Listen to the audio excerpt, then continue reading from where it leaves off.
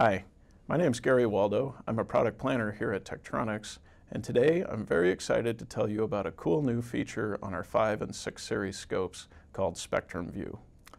Normally, when you think about frequency domain analysis on an oscilloscope, you think about FFTs. However, FFTs are notoriously difficult to use for two primary reasons.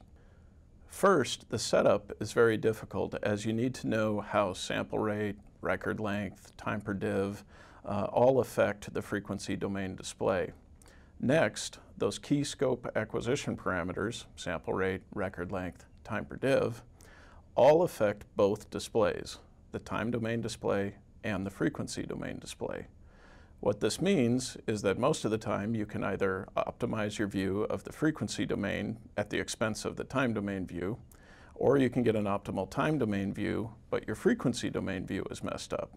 Today, we're going to take a look at a spread spectrum clock that modulates from 97 megahertz to 100 megahertz, and we'll take a look at it using both traditional FFT and spectrum view to see how they are different. The first thing I'm going to do is set up a traditional FFT display. I'll do that by adding a math waveform, setting it to FFT, and you see up here a spectrum, but I'm not really interested in the entire spectrum. I'm really just interested in the frequency range of the spread spectrum clock.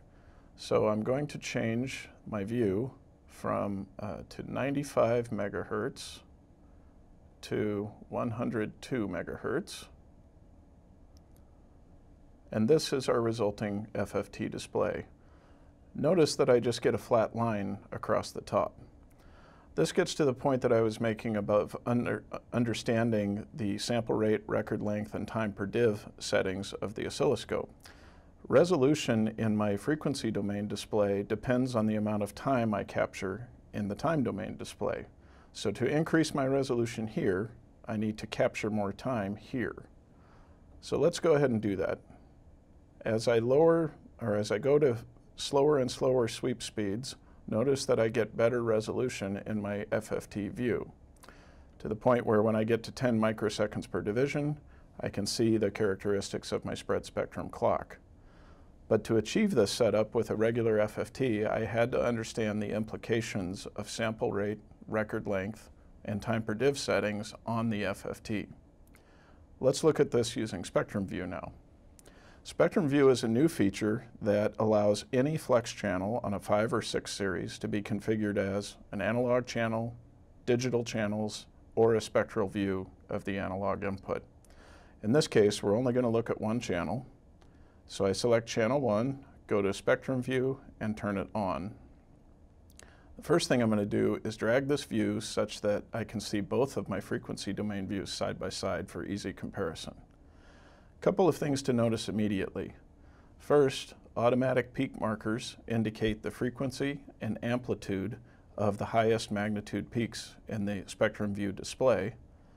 Next, I get a spectrum badge down here that indicates my center frequency, span, and resolution bandwidth of the Spectrum View display. So I'm going to double tap that, set my center frequency to 98.5 megahertz, and set my span to 7 megahertz. Notice now that both views are showing my spread spectrum clock.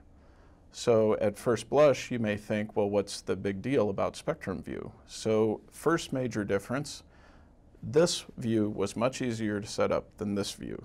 Remember, here I had to understand implications of my time domain settings. Here, all I had to enter was center frequency and span. But more importantly than that is this view is still tied to my time domain controls, whereas this view is not. So why is that important? Well, let's say that I wanted to look at a few cycles of my spread spectrum clock. I do that by changing my horizontal scale here. So I'm going to scale in until I see just a few cycles of my clock. Notice what happened to my FFT view.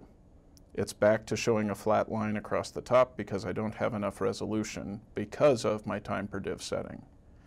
Notice Spectrum View. It's still rock solid, showing the exact same view that it was before. So that's with faster time per div settings, where you will oftentimes find that your FFT view is useless. So now what happens if we go to slower time per diff settings? For example, on channel 2, I'm looking at an RS-232 control signal. So if I go to where I can see several cycles of the RS-232 signal, and again observe my frequency domain displays, notice that spectrum view is again rock solid, still showing the exact same information. Yet my FFT view is now not only not showing a flat line, it's not showing anything.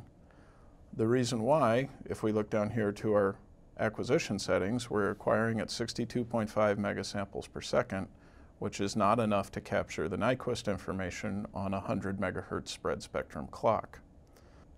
So in summary, spectrum view addresses the two key shortcomings of traditional FFTs in terms of frequency domain analysis on an oscilloscope. It's exceptionally easy to set up, and you get independent controls for your time domain view and your frequency domain view. So you maintain a useful frequency domain view at all times.